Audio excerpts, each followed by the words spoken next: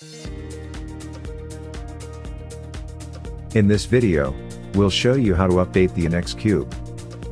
First, visit FunTech website, then go to Innex Studio page. Download and install the software.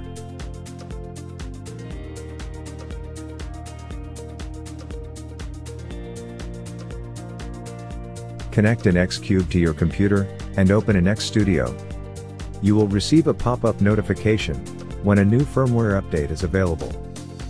You can also go to About to view the current firmware version. Click Update Now to update the firmware.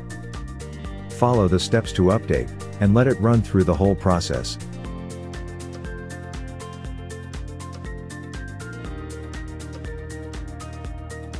It will take around 12 to 15 minutes.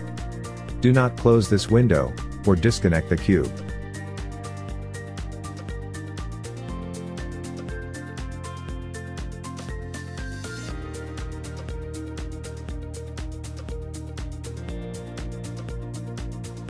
After the updating process is done, click OK.